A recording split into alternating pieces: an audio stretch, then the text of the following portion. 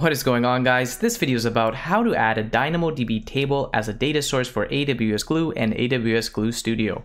Not many people know this, but you can actually read and write from and to a DynamoDB table with AWS Glue Studio, even though it doesn't come up as an option as a data source, as you can see here. I wanted to make this video because I personally struggled how to figure this out reading the official documentation, and I wanted to share this video so you won't struggle like I did. So we're going to be achieving this by adding a new crawler in AWS Glue. So I'm going to right click on the crawlers on my left hand side and open this in a new tab. Now by using a crawler to add our DynamoDB table, it's going to dynamically add the schema based on our data. So I'm going to go to add a new crawler. I'm going to give the crawler a name. So I'm going to say DynamoDB crawler.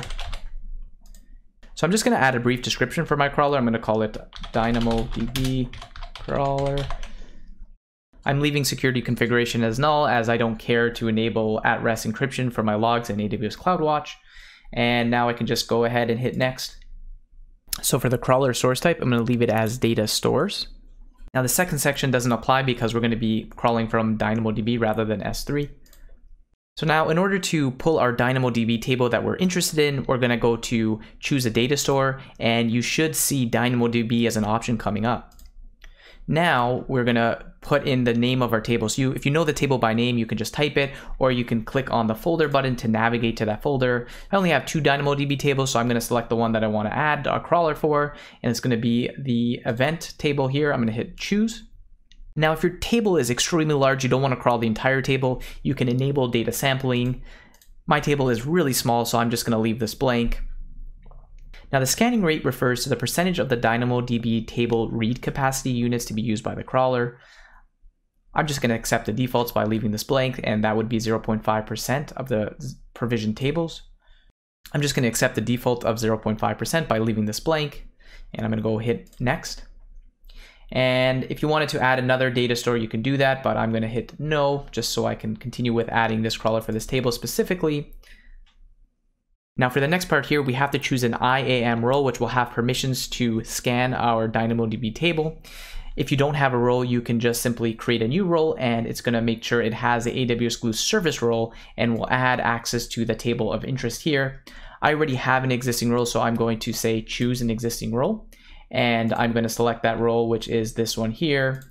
Now, I just want to go over the role. So if you want to add this to an existing role, what you're going to need to do. So if I hit next, let's just navigate first to IAM Management Console to review those permissions.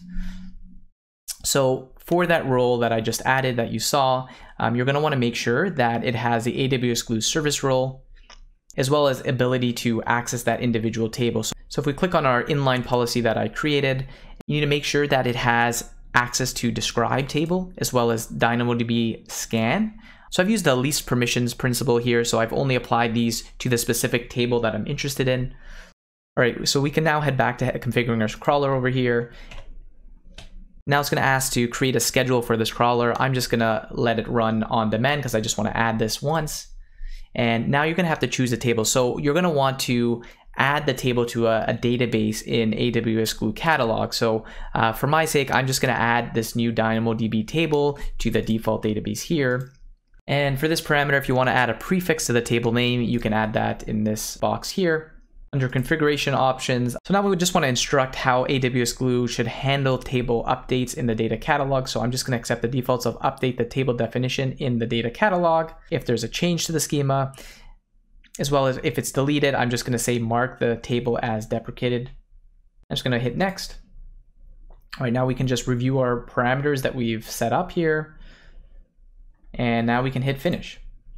So you should now see our newly created crawler, and the one I created was the DynamoDB crawler. So I'm just going to select that toggle button and run it manually by hitting run crawler. And now you're going to see the message coming up saying crawler DynamoDB is now running, and you're going to see the status is starting. This might take around 40 seconds to run, and what we should see is that our table is now going to be added once this finishes running. All right, there you go. Our table has been successfully added. So if you're interested just to check out this table that was added by our crawler, in our data catalog, we can click on tables, and now you're going to see that new table has been added under that database that you specified there. And as you can see here, our table has been added to the default database, and it's identified that it is a DynamoDB classification. And if we click on it, we can now see the associated schema types that have been crawled dynamically by our crawler. All right, so we've now just successfully configured our DynamoDB table, and we can now be able to use it in AWS Glue Studio or AWS Glue. So now let's go check out how to add this as a data source in AWS Glue. So I'm gonna go back to my Glue Studio console here. Now under source, you still don't see DynamoDB coming up, but you're gonna select RDS. I know DynamoDB is not an RDS, but it comes under this JDBC category here. And now under database, we're gonna select default.